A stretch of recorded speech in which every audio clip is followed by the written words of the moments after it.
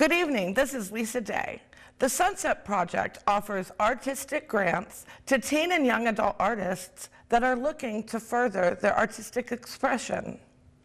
According to the National Endowment for the Arts, in two separate databases, students who had arts-rich experiences in high school showed higher overall GPAs. Sunset Project is a 501c3 nonprofit organization who has a focus of the betterment of Northeast Michigan through our creative programs and mental health programs. We have three unique programs. One of them is our Northeast Michigan Wellness Initiative, which is our mental health focus program. We have our Focus 45 Creative Advancement Program, and then we have our Sawyer J. Boyd Creatives Grant Program, which is going to be wrapping up here in the end of June. The project was birthed out of a devastating loss. So this is a direct result of us losing a friend of ours to suicide in 2016.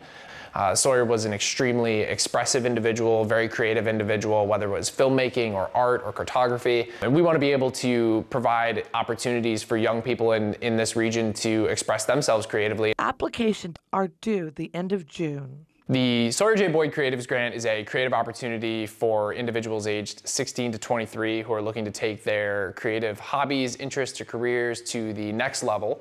We provide them with $2,000 in funding that they are then able to apply to whatever it is their creative endeavor might need at that time. At this time, we have not made any selections. Applications are open until June 30th. Your criteria are very simple. You need to be aged 16 to 23.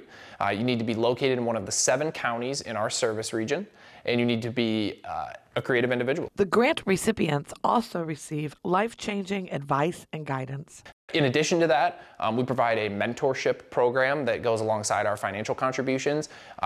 Requires us to meet with grant recipients on a monthly basis for 3 months that follow the actual award. This allows us to follow up with individuals and make sure that they're getting the support that they need. It also allows us to connect them with other creative individuals across Northeast Michigan, which really helps bolster a more creative community and helps benefit Northeast Michigan as a whole.